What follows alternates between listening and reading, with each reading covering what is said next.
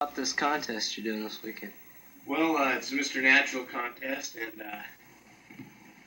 they test you for steroids. And if you test positive, it means you're on steroids, you're out of the contest. If you test negative, you're A-OK, you get to pose, see how you do. Are you done? Shut it off for a second. In this contest. Well, it's hard to say. It depends on my competition and stuff. I expect, hopefully to place in the top 3.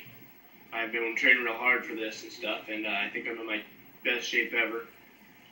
And if I place in top 3, I'll be really happy, and if I don't, that's the way it goes. As long as I give it my best shot, then, I'll be proud of it.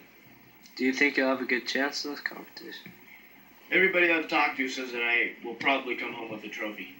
We'll see if they're right or wrong. So is Body Fitness sponsoring you then? No, they're not sponsoring me. They're just helping me out a little bit, telling me, make sure that I get everything taken care of that I need to take care of so that I'm in my best condition, best shape ever. So you're positive you're ready to go then? Oh, absolutely. All right then. Arnold imitations for us, Jack? Oh, yeah, I suppose. The most important part of bodybuilding, or the most satisfying feeling you can get in the gym, is that of the pump. The pump is when your muscle gets a really tight feeling, like somebody's blowing you in there. Let's see it laying your biceps. Blood rushes in there and it gets really tight. And it just feels fantastic. To me, the pump is as satisfying as coming is. It's like having sex with a woman and coming. So, can you see why I'm in heaven? I mean, I get the feeling of coming in the morning at the gym. I get the feeling of coming at home. I get the feeling of coming when I pump up before a contest. And I get the feeling of coming when I pose in front of 5,000 people. So, I mean, can you see why I'm in heaven? I mean, I'm coming morning, noon, and night. It's great. Tell me a little bit about the practical joke in the misdemeanor contest.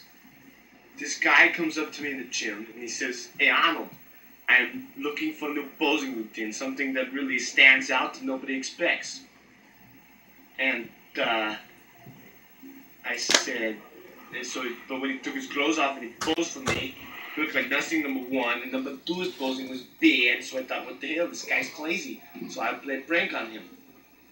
So I said, "Hey look, I'm in correspondence with all the top athletes in America. I'm one of the top bodybuilders in America. And we have this new posing routine. And it's where you scream really loudly as you pose." And so I thought to me, the higher the arms go up in the air, then the higher the screaming noise. And the lower the arms go down, then the lower the screaming noise. So it's, ah, oh, this type of a thing.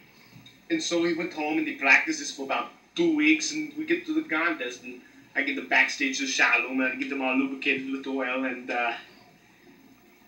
then he got the technique very well, the high and low, and I taught him to scream really loud, "Ah!" as he went out on the stage. And he did, and the judges weren't ready for that at all. He got through about 3 or 4 poses with some really loud screaming noises, and they threw him off the stage. Ah! Thought the guy was totally nuts. About negative outside forces. As a bodybuilder, you cannot let negative outside forces come in and affect your mind. Like, if somebody goes out, they steal my car outside right now, I just call my insurance agent up and I laugh about it. Like, if I get emotionally involved with the gear right now, that can have a negative effect on my mind, it's going to have a negative effect on my workouts. Therefore, I don't bother with it. A couple years ago, I was training for Mr. Universe contest. And my mom, she calls and she says, "Hey Arnold, your dad just died. Can you please come down for the funeral?" And I said to her that I couldn't make it because, of course I explained other reasons to her, because how do you explain you cannot make it to the dad's funeral because you have a contest in 2 months?